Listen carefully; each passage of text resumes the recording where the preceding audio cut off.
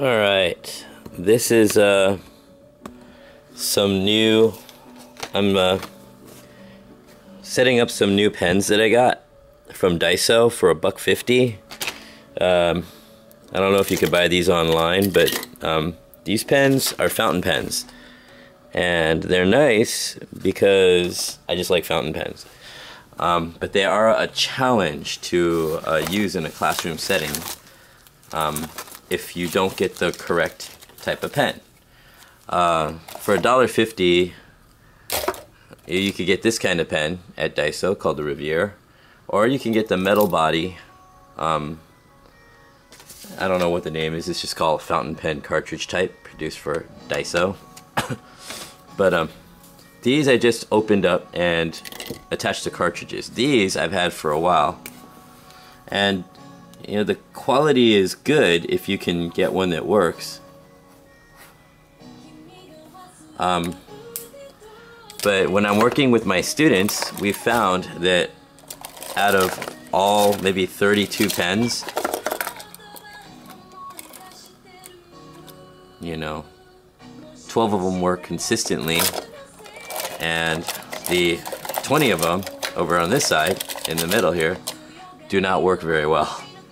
The ink doesn't flow out of them, you know, especially if we leave them upwards or upright the way you're supposed to. If you flip them upside down, they start to leak. I also had trouble starting these. Some of them took 6 hours to get started, even when I turned them upside down. They're very touchy. They're temperamental. They don't want to work easily, and a failure rate of 20 versus 12 is not very good for elementary school situation. So I tried these before, and I had 8 of these types of pens, and about out of 9 or about 9 of them that I had, maybe 10 of them, there was only a failure rate of 2 pens out of, you know, 10. One of them was leaking like around the edge here, so I put electrical tape on it, and it still doesn't work very well because it's leaking all over. I had another one that kind of is frozen, so I'm gonna have to make it work. But right now what I'm gonna do, like, this is the one that froze up that I've had for a while, and for some reason the ink's just not flowing through it. I could run it through some warm water and it'll probably start working again and be pretty consistent. These are brand new, and I like the way they start pretty quickly.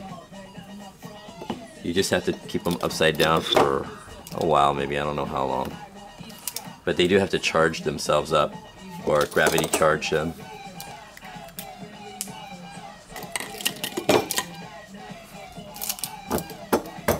But I don't anticipate it'll take 6 hours like with these reviews.